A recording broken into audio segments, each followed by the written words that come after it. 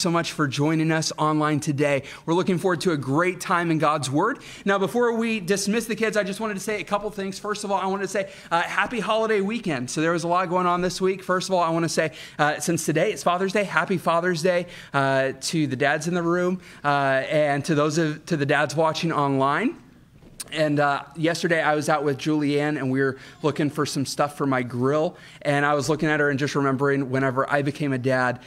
So I'm thankful for my dad, for my father, and for the dads out there. Also, I want to say happy Juneteenth. That was this weekend. And on June 19th, 1865, the news of the Emancipation Proclamation reached Galveston, Texas, and all slaves were made free on June 19th, 1865. And that's a reason to celebrate.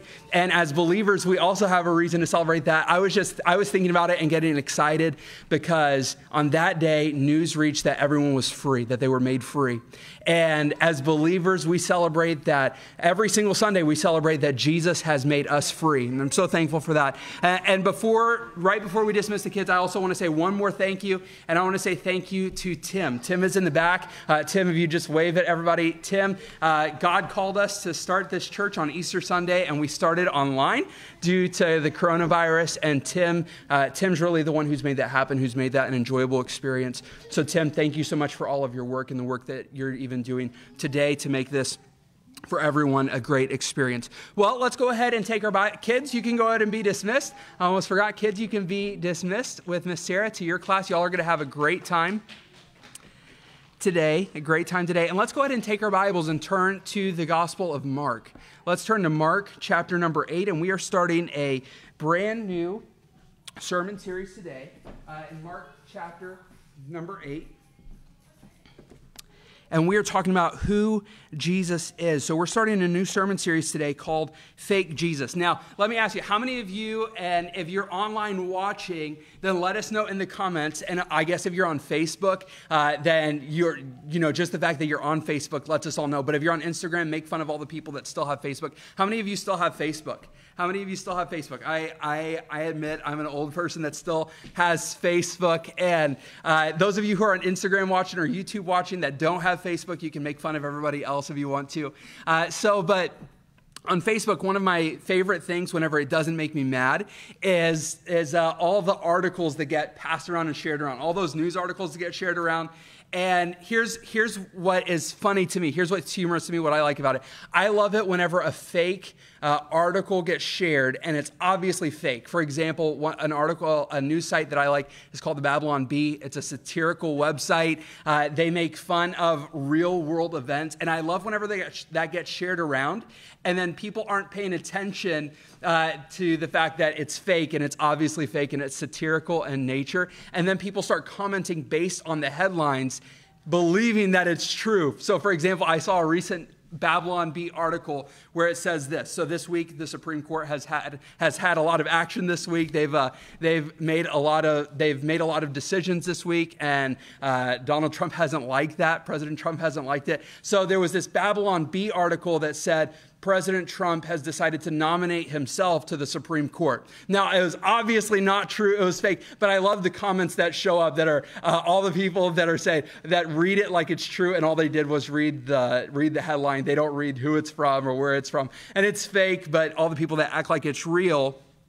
And I just think that's really humorous. I think that's really funny. But what's sad is that whenever it comes to our relationship with Jesus, a lot of times we get into the same exact boat. We get into a position where we believe things about Jesus, we think things about Jesus, and it could be based on a lot of different things. It could be based on our experiences, where we maybe have a bad experience where we think, hey, maybe Jesus doesn't love me because I had a certain bad experience. Or maybe it's something that we heard in church, whether it was maybe something in the Bible that was taken out of context, and it has nothing to do with what the Bible actually says, what God actually says about himself. But we develop a false view of Jesus based on something that we've seen, something that we've heard, something that we've experienced. And in Mark chapter 8, and really for the next several weeks, what we're going to be seeing is we're going to be seeing the real biblical Jesus. You see, in Mark chapter 8, Jesus is starting to make his way to the cross. He's starting to make his way to Calvary for you and for me. And as he's getting to Calvary, as he's making his way to Calvary, he's really starting to focus on his purpose. And this question is going to keep on reoccurring, and it's this: who is Jesus? And as we look for the next several weeks at who Jesus is, it is going to dispel all of the fake ideas of Jesus, all the false views of Jesus. In fact, Jesus even said to watch out for false Christs, people who you'd think, hey, this has got to be Jesus, but it's really not the biblical Jesus. So as we continue in Mark chapter 8, we're going to start our series, part 1 of Fake Jesus. And today we're going to talk about Genie Jesus. Genie Jesus. And I'm really excited about what we're going to learn today and talk about today. So Mark chapter 8, and we're going to begin reading in verse number 11. And the Bible says, and the Pharisees came forth and began to question him. And the Pharisees came forth and began to question with him, seeking of him a sign from heaven, tempting him.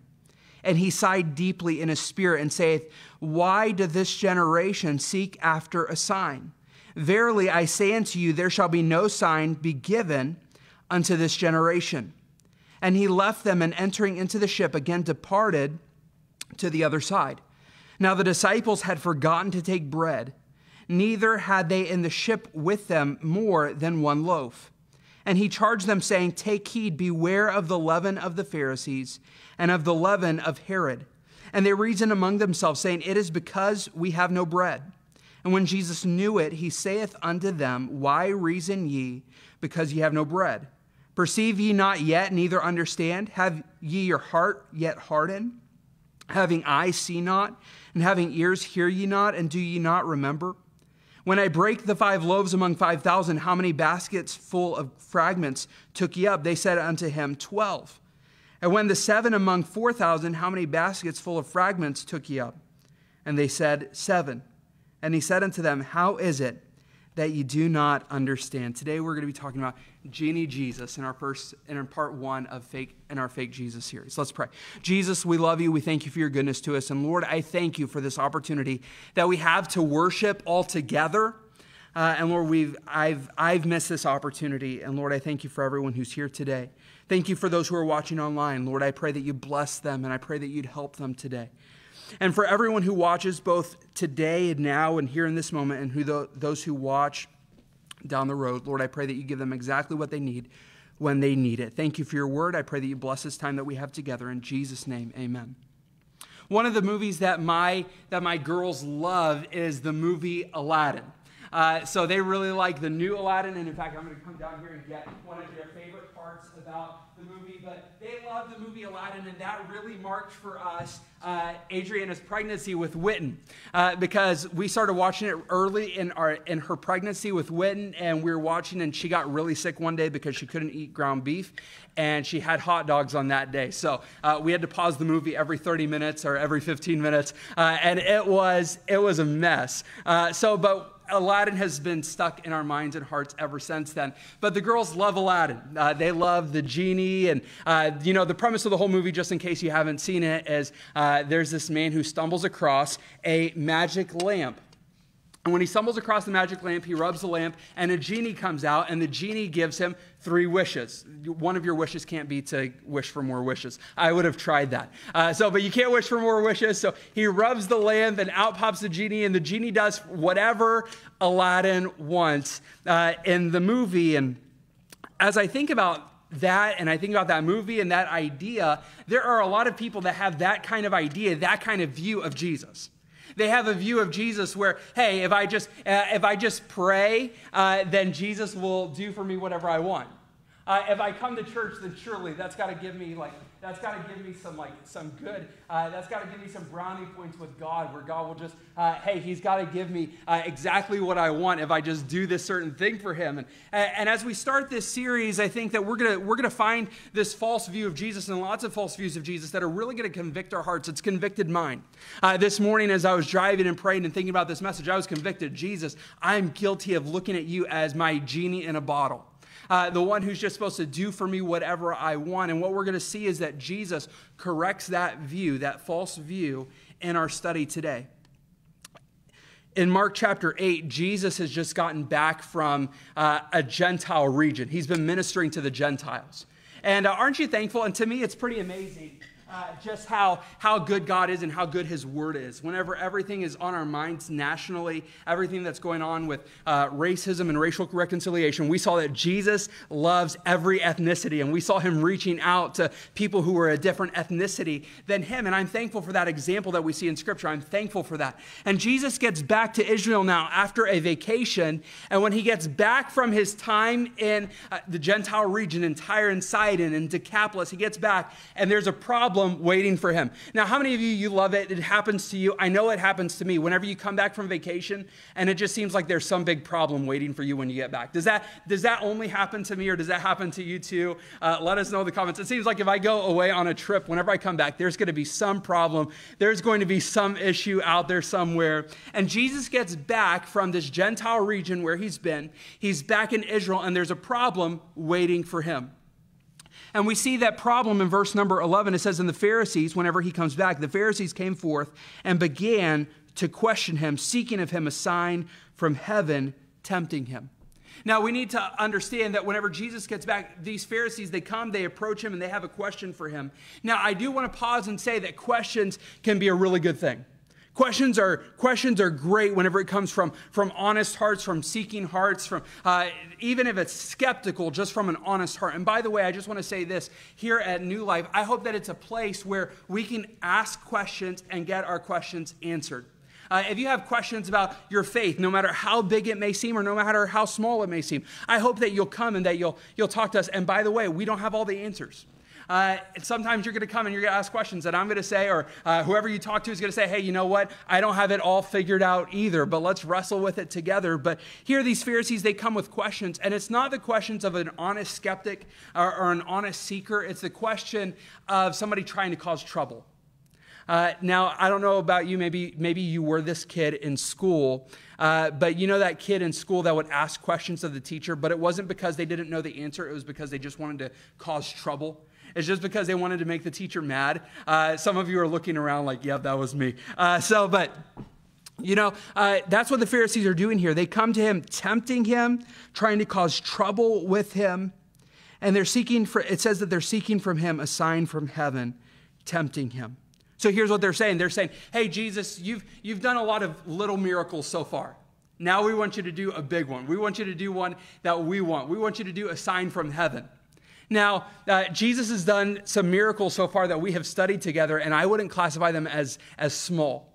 Think about it. Jesus has calmed the winds and the waves. Jesus has casted out demons. Jesus has raised the dead back to life. He's healed the sick. Those are big miracles. Those aren't small miracles. But the Pharisees are saying, Jesus, you've done some little stuff. Now we want you to do something for us that we want, that we like.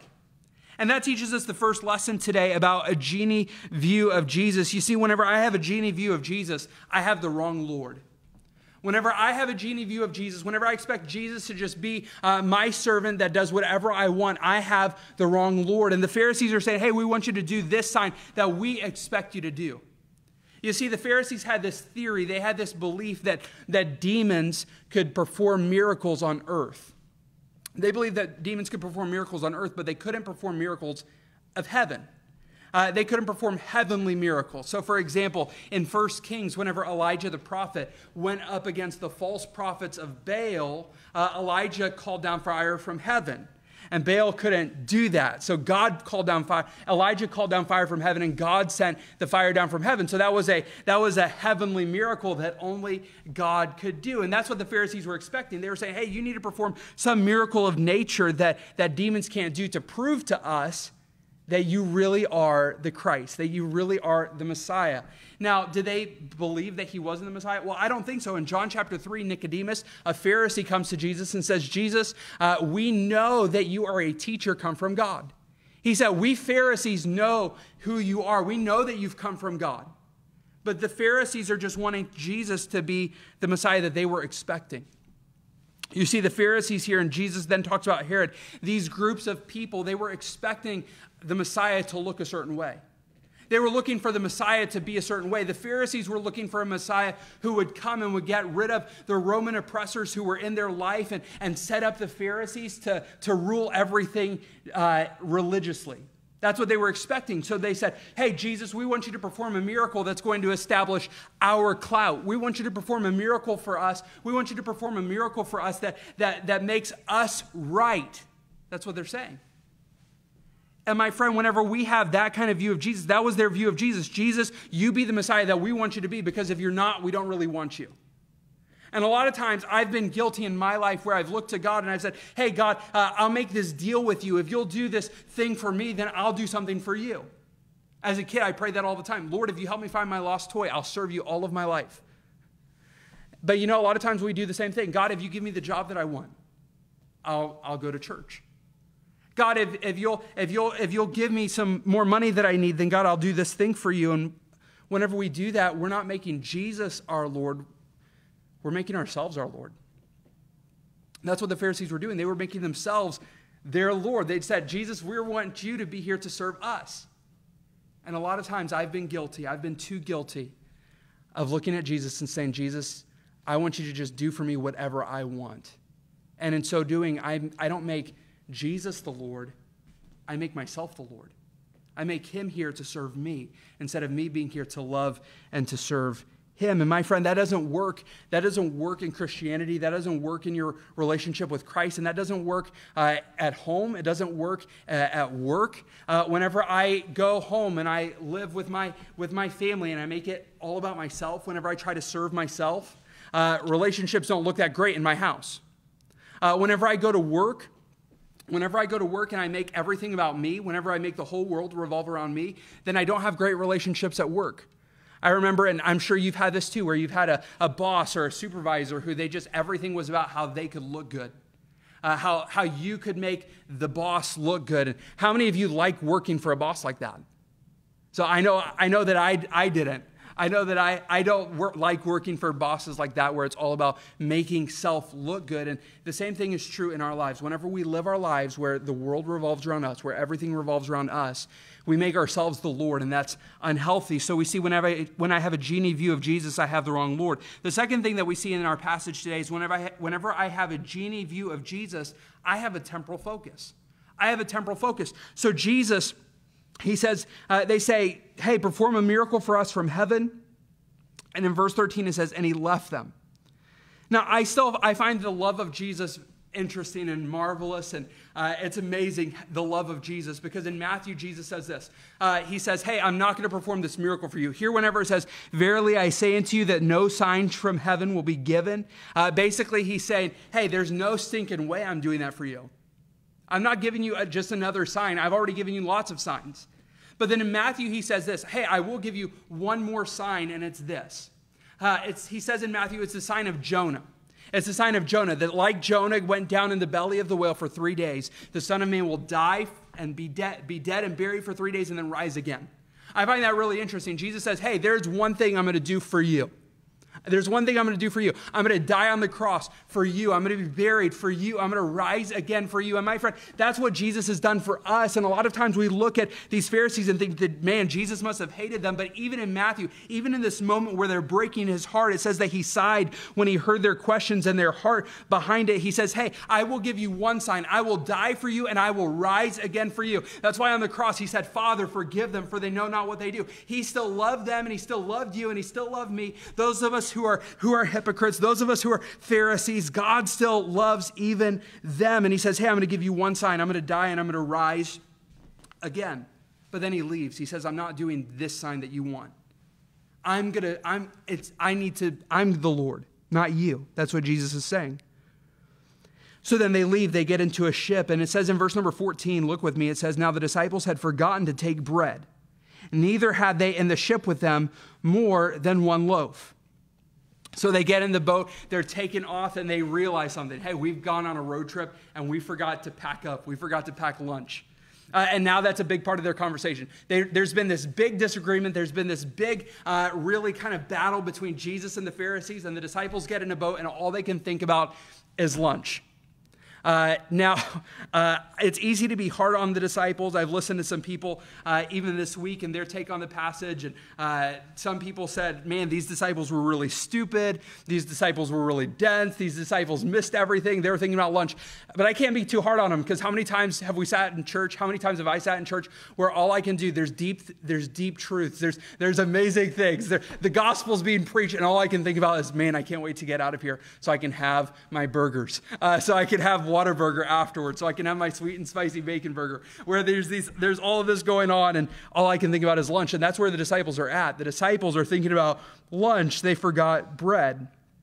And then in verse number 15, it says that he charged them, take heed, beware, watch out, be careful, beware of the leaven of the Pharisees and of the leaven of Herod. So he's saying, hey guys, watch out. He's using an object lesson. Hey, watch out. You're talking about bread. Watch out for the leaven.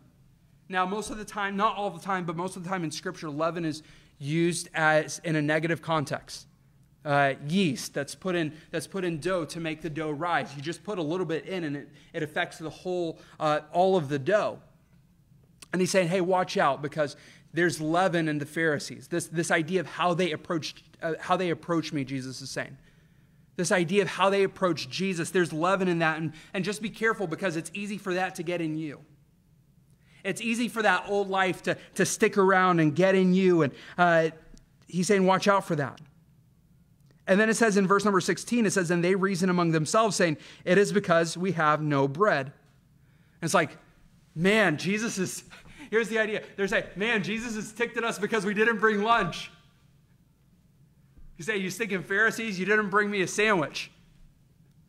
And then Jesus immediately corrects them in verse 17. He says in verse number 17, why reason ye because ye have no bread? Perceive ye not yet, neither understand? Have ye your heart yet hardened? Having eyes see ye not, and having ears hear ye not, and do ye not remember? When I break the 5 loaves among 5,000, how many baskets full of fragments took ye up? They say unto him, 12. And when the 7 among 4,000, how many baskets full of fragments took ye up? And they said 7. They're saying, hey, Jesus has just ticked at us. Jesus has ticked at us for not bringing him lunch. And Jesus is saying, hey, listen, I'm way bigger than that. I'm way bigger than that. You need to stop just thinking about yourselves, and stop thinking about right here and right now. You're missing the point. It's like whenever you're driving, you don't look right in front of the hood of your car, or else you're going to be swaying all over the place. You look kind of out in the distance a little bit. I like mowing grass. I like hopping on the mower and just plugging in some headphones. And the key to keeping straight lines whenever you're mowing is you have to have a fixed point out in the distance that you're looking towards. Whenever your focus is too short-sighted, you mess everything up. And Jesus is saying, hey, disciples, hey, it's not about right here. It's not about right now. It's not about physical bread. Do you not remember? Hey, I just fed 5,000. We talked about that a few weeks ago. And then in Mark chapter 8, the same exact chapter, it was just days before where we saw that Jesus fed 4,000 people with just a couple of loaves of bread. Jesus is saying, hey, I don't sweat small stuff. I don't sweat small stuff. But whenever we have a genie view of Jesus, where Jesus is just here to do for me what I want, to meet all of my needs that are right here, right now, and that's all that I care about, what I'm doing is I have a short-sighted view instead of trusting what he's doing in the long term. When I have a genie view of Jesus, I have a temporal focus. And then finally, we see in our text, when I have a genie view of Jesus, I have anemic understanding. I have a weak understanding. You see, they get caught up thinking Jesus is rebuking them about bread, and he's saying, hey, listen, you need to understand something. The Pharisees, they want religious rule. They want me to set them up for religious power. You need to watch out for the Herodians. The Herodians were the political system of the day that wanted Jesus, that wanted the Messiah to get rid of the Romans so that they could have political authority. In Matthew, he says, watch out for the leaven of the Sadducees. They just didn't believe God at all. They didn't believe his word at all. They didn't take his word seriously. And here we see Jesus is saying, hey, listen, you need to understand that this isn't about something small. This isn't about something temporal. You need to watch out, because if you have that leaven of the Pharisees and the Herodians, you're going to have the wrong view of me, of who Jesus is. That's what he's saying here. Whenever I have a Genie view of Jesus, whenever I just think, hey, Jesus is just here to be whatever I want, then we have an anemic, we have a weak understanding of Jesus, of who Jesus is. If Jesus just cared about bread, then he wouldn't be making his way to the cross. And my friend, for you and for me, Jesus had an eternal plan that went all the way back to eternity past. Whenever mankind sinned in the garden, when mankind rejected God in the Garden of Eden, God had a plan that he already had set in motion to come to rescue you and to rescue me from my sins. And Jesus is saying, hey, I have an eternal mindset. I'm not just here for this moment. I'm thinking in terms of eternity. So Jesus gave himself. Jesus sacrificed himself for you and for me. And my friend, we need to understand first and foremost that Jesus isn't just my genie in a bottle. Jesus isn't just, hey, he's my nice little necklace that I place around my neck to give me good luck today. Jesus is the Lord. Jesus is the King of Kings. Who am I that the highest King would welcome me? That's who he is. He's our King. So my friend, I would just like to ask you today, how do you view Jesus? How do you view Jesus? Because if you just look at Jesus as, hey, he's here to do for me what I want today, then it's just a weak view where we miss out on the splendor of who he really is. Because who he is so much greater, so much more amazing. That's who Jesus is. My friend, if you don't know Jesus as your Savior, if you've just looked at church as, hey, I go to church so I can have some good luck, if I go to church so things can work out well for me during the week, but you've never recognized that Jesus is the Son of God who lived and died and gave himself as a sacrifice to pay for your sins and for mine, then I'd like to invite you to receive him today. If you'd like to know more about how you can trust Jesus as your Savior, please reach out to us and direct message or in the comments. Please come talk to us. We'd love to show you how you can know Jesus as your personal Savior. As we close this morning, I just want to say this, that in our lives, whenever we get self-focused, we just miss out on a whole lot. We miss out on a whole lot.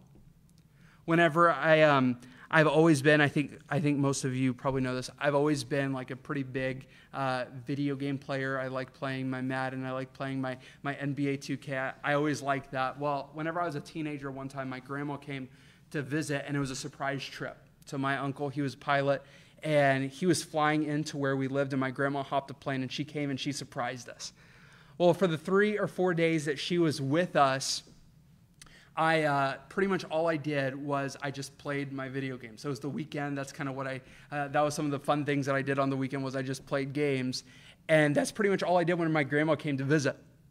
Well, then I thought that she was going to be staying longer, but I didn't realize that she was just leaving on that Monday morning. So she gets ready and she leaves, and I realized that I just completely missed out on spending time with my grandma, who everybody loves grandma.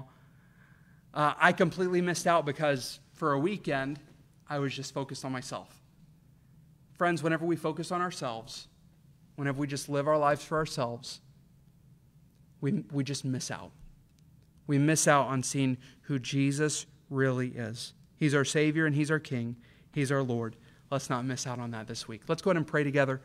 And we'll close. Father, we love you. Thank you for your goodness to us. Thank you for your amazing grace.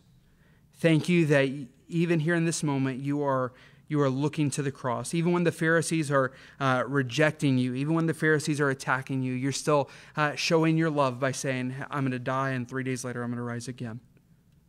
And Lord, I pray that you'd help us this week to just have our eyes focused on you, to see you for who you really are, and not be focused on just on ourselves, on right here, right now, but to trust you and what you're doing because we love you and because we know you. May we all grow to love you more in Jesus' name.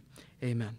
Thank you so much for being here today and worshiping with us today. So it's an amazing time. We're going to start meeting every single week at 10:30, and I'm so excited about that. Also, some things that I'm really excited about too is Thursday nights at 6:30. We have here at New Life, we want to love Jesus and we want to love like Jesus. We want to do that together. So ways that we do that is we gather here on Sunday mornings at 10:30. On Thursday nights at 6:30, we have more of a round, kind of a round table discussion going through the Word of God. So Thursday nights at 6:30, we'd love for you to be a part of that. Thank you so much. Have a wonderful, wonderful week, and I'm so looking forward to seeing you next time. Have a great day.